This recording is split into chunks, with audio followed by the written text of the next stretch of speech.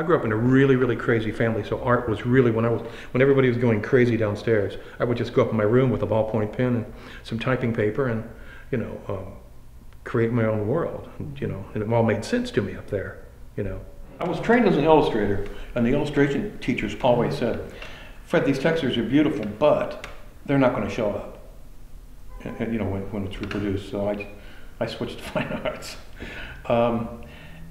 I start my painting with a random glob. When I scrape my palette off, I save the paint, and then I'll mix it with like some gesso or some oil paint, and I really will start it off often with just a random glob.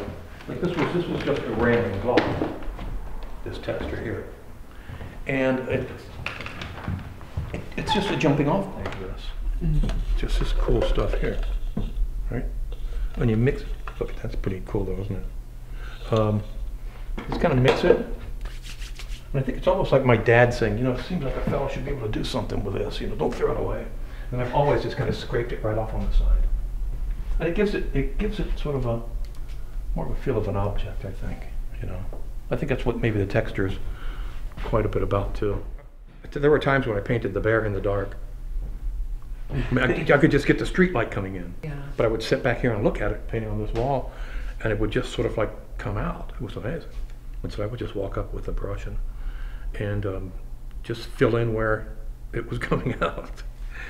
I think Robert Henry said the nose, you know, he was a very dramatic dude, the nose should advance like a soldier, you know, and so I kept thinking about that when I was painting that bear. Oh yeah.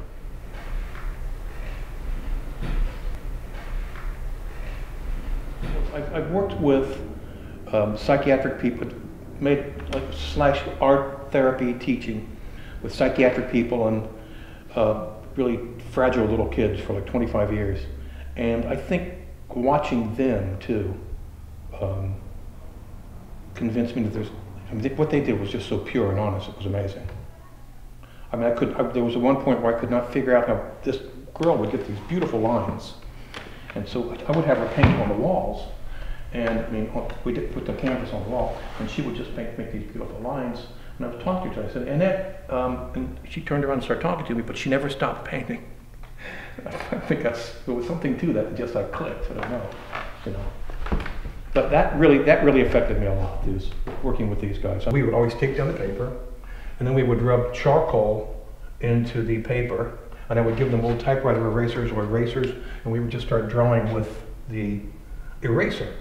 And that way, if they said, Fred, you know, I really screwed up, we would just like rub it back in, and they would start over. And I started doing that with them, and I came home and said, well, I can do that here.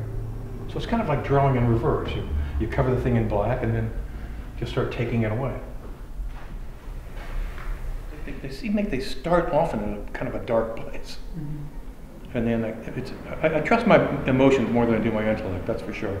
I often think about Carson McCullers, Flannery O'Connor, pretty dark things sometimes. I think that was a big influence on me too. I really got into them in the late 70s, early 80s. Oftentimes I'll have an image in mind, you know, like I knew this was going to be a bear. I didn't know it was going to have 3 eyes, but I mean, the girl has she has like 2 sets of eyes. It's a little twist, you know, a lot of overlapping thing, like the landscape in her shoulder there. Well, Chris Martin said he studied psychology, and he said that a landscape rising up in the left shoulder means a search for your whole. And I never knew that, but you know, that's what she has, and that's what a number of them have. So, you know, if I get in there and think about it too much, I'll just muck things up, you know. I really will. My paintings are a lot smarter than I am, that's for sure. You know, my paintings and drawings are a lot smarter than I am. But I sort of look at what I do is almost like a film score, you know, where there might be a dark, broody sort of passage, and then it might be a bit upbeat, you know. I've always looked at my work as that, or just maybe schizophrenic, like a 3-person show, you know. Speaking of crazy painters, one of the items I'm making in a gift shop is it's a little box with a severed ear in it. It's like sort of like, just so you give it to somebody that you love.